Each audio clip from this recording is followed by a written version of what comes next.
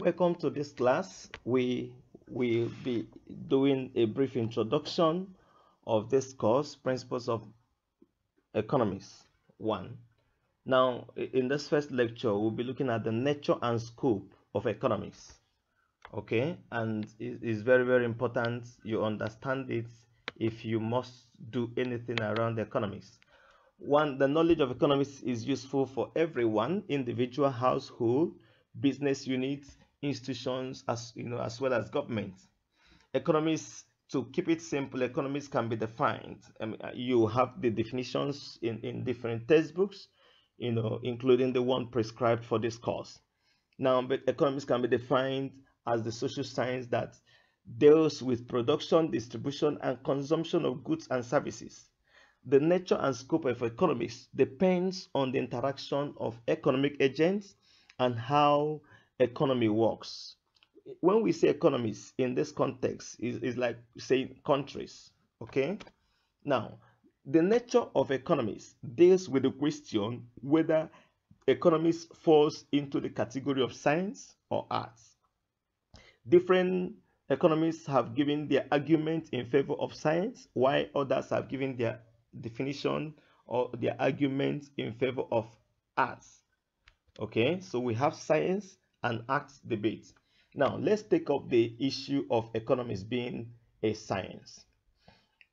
Science deals basically with systematic studies that signifies the cause and effect relationship. Somebody is having malaria or having fever, and then science decides to study what is causing this fever. Could it be malaria causing this or something else? So there is this scientific method of studying. Now, these attributes of science, if you consider these attributes, economics can be considered as a science. However, economics is treated as a social science given the following features. Number one, it involves systematic collection of facts and figures, which is what science does. They collect facts and figures. Like in sciences too, it is based on the formulation of theories and laws. In economics, we have our theories, we have our laws that have been proved over time. Now, it also deals with the cause and effect relationship. So this point validates the nature of economics as science. Just as in science, various economic theories are also based on logical reasoning.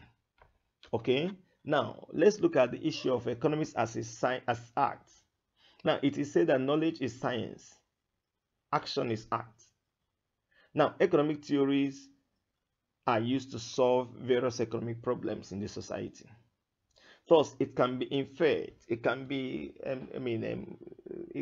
inferred that beside being a social science, economics is also an art. It is like playing an act to solve a problem. Okay, now when we look at the scope of economics use different economic theories to solve various problems in the society. Its applicability are very, very wide, ranging from effects on small organizations to multinational firms. Economic laws come into play.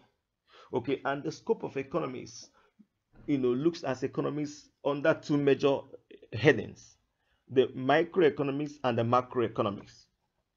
Okay, now microeconomics examines individual economic activities, industry, and their interaction. How individuals' economic activities interact with industry. The individual is supplying labor, the industry is supplying the product. The individual is paid wage, the individual pays to get the product. So that interaction gives us a small view of what happens in macroeconomics.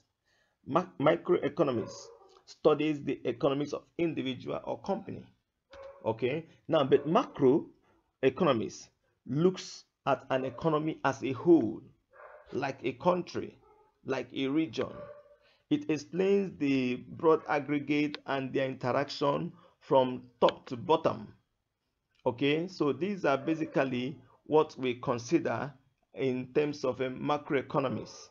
And that is where we are going to stop our discussion for this class, hoping you will join us in the next class. Thank you very much.